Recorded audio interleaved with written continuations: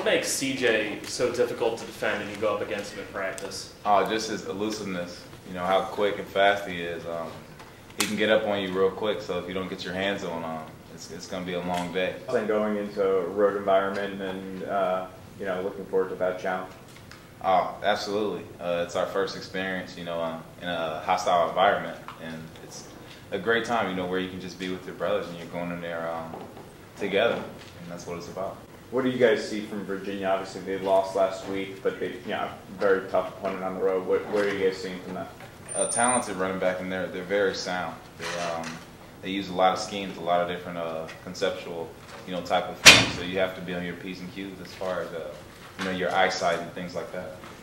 Jaylon, with how good this defense was at the beginning of last year, was there anything about Saturday that made it feel different than like Michigan last year? Was there anything that made it feel like more sustainable? Absolutely. Just the fact that, the defense, we have an understanding of, what we're supposed to be doing.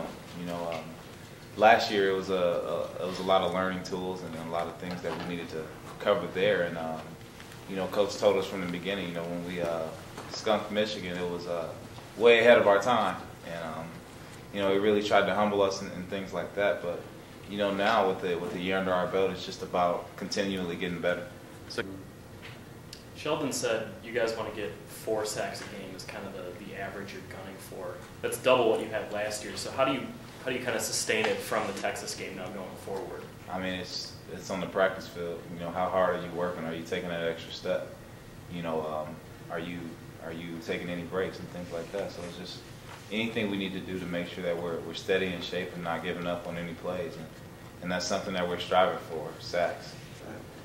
I think the assumption's always been on the outside that you're going to end up being an outside linebacker, but I've had somebody within the NFL say, no, you're a better fit for the will on the next level because most outside linebackers in the 4-3 are a lot larger. How do you look at that? Where do you see your future with that? I think I can play anywhere. I mean, I'll be able to, I can put on pounds. It's just a matter of, player discretion as far as, what I'd like. But I'm happy with any position. I just want to play the game. It's the love of the game, and that's something that, I've been playing since I was 7 years old, and I just want to play and help the team win.